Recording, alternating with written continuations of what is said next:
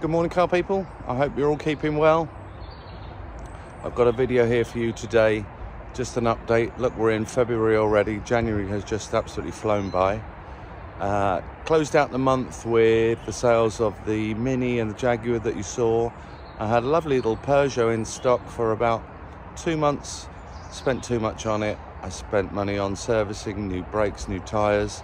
I didn't have a single inquiry. Sent it to my friend's forecourt in Staines. He sold the car within 3 days. The power of a forecourt, hey? If you've been watching recent videos, you'll have seen that we sustained damage in the recent storms. The house was covered in scaffolding. That has now been removed. And on Monday, I've got to take this Mercedes here. Let me just turn the camera around. This car's got to go to the body shop. It also sustained a bit of damage there. Look at that. So, yeah, that will go off on Monday, comes back, and I've already got a customer lined up to purchase. So, house is looking good. New ridge tiles up there. Garage is fixed as well. I can now start getting cars to the forecourt. And on that note, I am off to Southampton to pick up a lovely, lovely car. You're going to like this one. My train leaves in 45 minutes. I need to get to the station, so I'm going to pack my bag, get on the road, and see you en route. Right, I'm at the station, got 5 minutes to go. Let's go and get a ticket.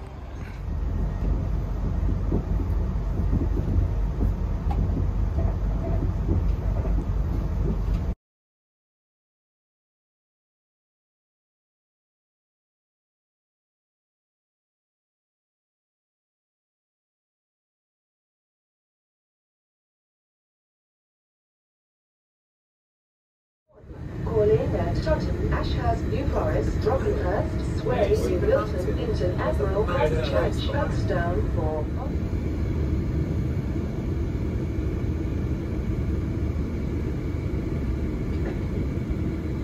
The next station is Tottenham. Please mind the gap between the train and the platform edge. So that was rather easy. From Woking to Southampton and one stop down to a place called Tottenham. I'm on the south coast and I'm just outside the station now waiting for the gentleman to come and collect me and take me back to the car that we're buying. We're off to a place called Hythe, which is about 10 miles from here, so won't be long before we get to see the car. The gentleman has picked me up from the station and we're now back at his apartment block. He doesn't really want to be on camera talking, but this is the car under the cover here. I wonder if you can tell what it is yet. We're going to get it out and then I'm going to take it somewhere nicer to photograph and show you all around it.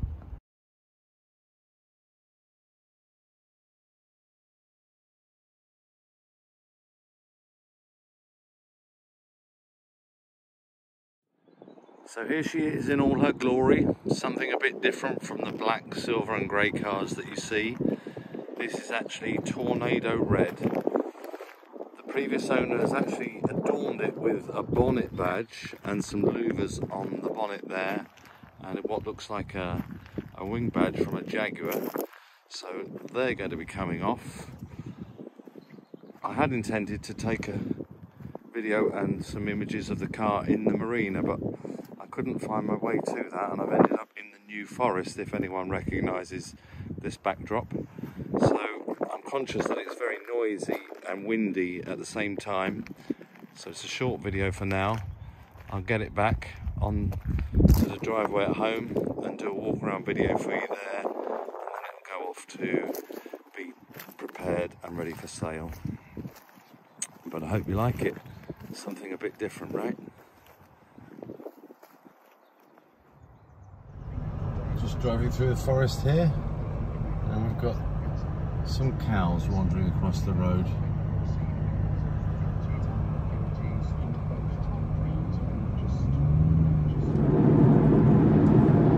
Right, so we're nicely underway now. The last time I saw you, I was in the New Forest. I actually went for a spot of lunch with a friend of mine, and now I'm on the M3 heading home about an hour to go.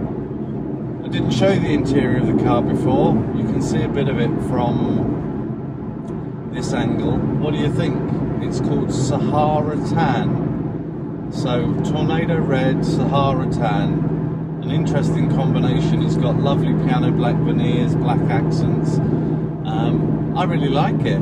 I might feel that it's a bit Marmite to some, but I'm impressed actually. It's really nice, and a really in vogue colour at the moment as well. If you see some of the Ferraris that are coming out at the moment, they've got that lovely tan interior, so seems like it might be a good one. Well, we'll find out if anyone likes it. So while I was setting the camera up, I was following someone sitting in the middle lane for about 3 miles. And I got the camera set up, I was going to film it. That's a pet hate of mine. They actually finally pulled over, but middle laners and outside laners, aren't they a pain? You know, no wonder there's so many traffic jams, is there, with people that block the roads like that. I suppose also while I'm talking about pet hates, something else came to mind. Unsolicited emails, and they start off, "I hope you're okay." First of all, they don't spell "your" correctly. They don't have an apostrophe with the RE. And secondly, they don't care if I'm okay. They don't know who I am. Why are you asking if I'm okay? So another, please stop with that.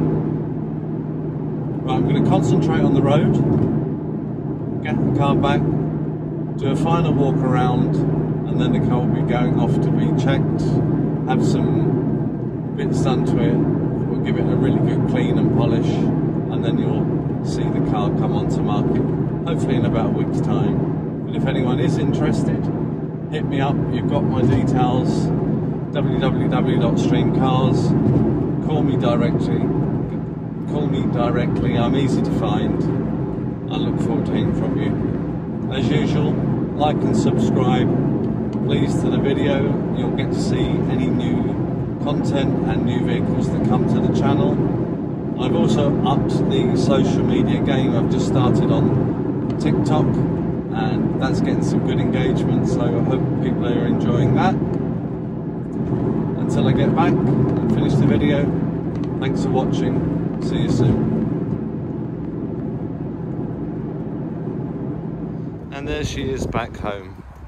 Drove really well. Sounds quite throaty, I suspect, because of those exhaust tips.